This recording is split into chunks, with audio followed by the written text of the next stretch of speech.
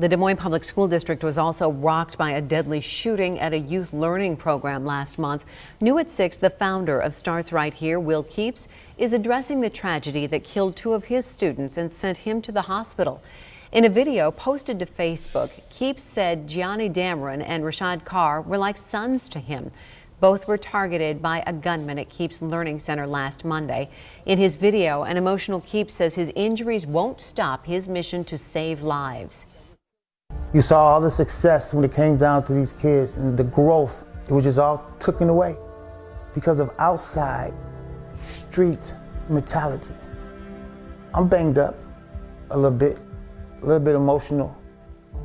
This will not shut down nothing.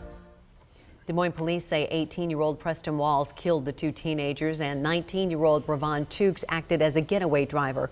Both are charged with murder and attempted murder tonight.